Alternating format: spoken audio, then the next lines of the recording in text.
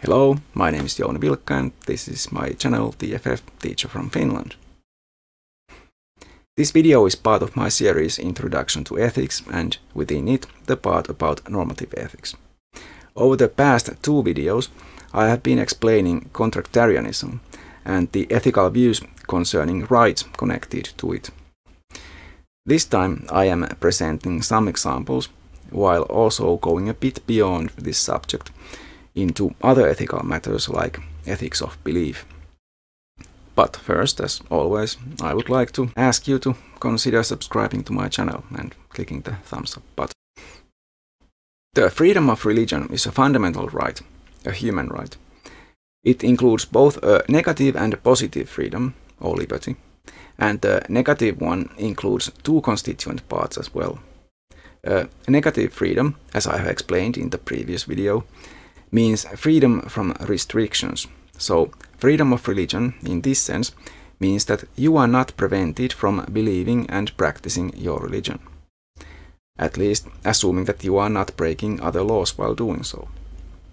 For example, if you choose to believe in a god you call Baal for spurious reasons, and insist that Baal requires human sacrifices, you can be legally prevented from carrying out the sacrifice of another person, because that would be murder. But you are free to believe that it is your God's will. No one can prevent you from believing that. You are free to build a shrine to Baal on your own property, and you may even be defended against attempts by others to prevent your religious rituals, as long as they are not themselves criminal in nature. The second aspect of this negative freedom of religion means that participation in religious rituals is not compulsory, and you cannot legally be forced to participate in any kind of practice of religion. You are not only free to practice religion, you are also free from religion. This is hugely important and even now poorly understood in Finland. For example, at school in Finland, a class might go to church, or there could be some religious activity at school. Even a member of the church does not have to participate in rituals or other practice of religion, and should be offered alternative things to do. That means all the students should be given a choice between different but equal options, one of which is participating in the religious activity. The positive freedom of religion means the right to practice your religion, but may go further to include the right to gain support in practicing that religion. This applies to minority groups that may find it difficult to find a way to practice their religion without some sort of public support. Such support can mean that the group is provided access to a place where they can practice their religious rituals. In common cases in Finland, it even includes religious education at school. That is, according to law, Finnish students under 18 years of age are given education about their own religion, which I find a bit silly. How could someone else educate you about your own religion? But of course, what is meant is education about the beliefs, traditions and practices of that religious group in general. It should only be education about the religion, and is not supposed to be indoctrination into the religion. Whether the student believes the religious tenets or not should always be up to them personally, because they are meant to have religious freedom after all. The freedom of speech is similarly a lack of restriction to speak or in other ways express one's beliefs, opinions, attitudes and anything else one wishes to express. It is not a freedom from the consequences of such speech.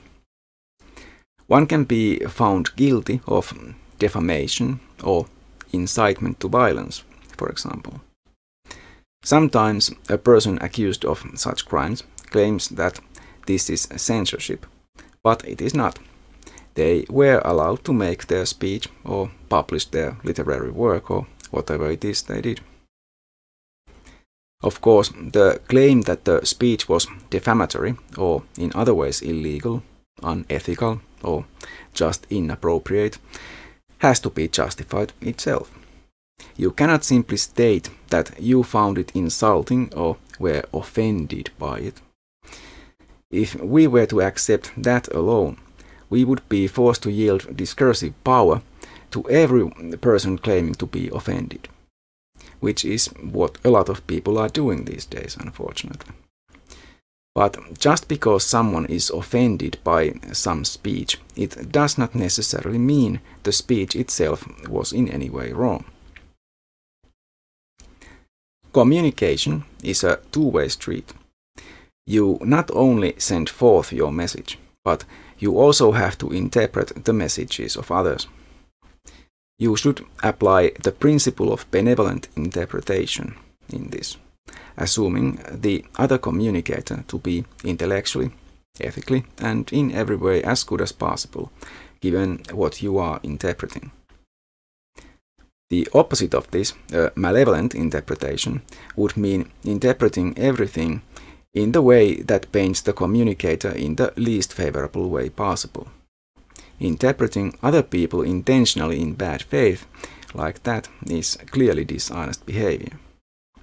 If you actually seek the truth, you have to try to find the best possible arguments for different claims and views, and you can only do that by interpreting everything in the best possible way. If even then, the only possible interpretation you can come up with seems hostile, you may be inclined to believe that it actually is. In that case, it may be a good idea to ask if that truly was the intention. If the other person intends harm, they may very well state it in no uncertain terms. Otherwise, they may help you to understand what was actually being communicated, in which case both of you are likely to improve your understanding of things. Some people may think that the freedom of speech has collided with the freedom of religion when religious beliefs or any aspect of religion has been criticized. That is not the case. The freedom of religion does not protect the religion against any kind of speech. You may believe in Baal, but anyone hearing about it is also free to criticize this religion of yours, make fun of it, and even ridicule all followers of that religion, meaning you. As long as they do not incite to violence against you, that is acceptable. It is even necessary because it is very important that nonsensical, unjustified beliefs are ridiculed. And everyone is warned not to believe such ridiculous things. After all, it is most likely unethical to believe such things. One of my earliest videos is actually about the ethics of belief. See the link in the description. The legal right to believe anything you like does not give you the ethical right to do so. It is not ethically acceptable to form beliefs irrationally, without justification. It is far better to believe in nothing than to believe in absolute nonsense. Beliefs should be proportional to the arguments and evidence supporting them. In other words, if there is epistemic justification for the belief, then there is ethical justification for it. But if not, then not. The most important point about the freedom of religion is joined with that of the freedom of speech in the demand that religions must be subjected to the same critical inquiry as everything else. Instead of being in conflict, these rights support each other. That's all I wanted to say this time. Until next time. If you wish to support my channel, please click thumbs up, subscribe, and share my videos. Any comments on the videos would also be welcome.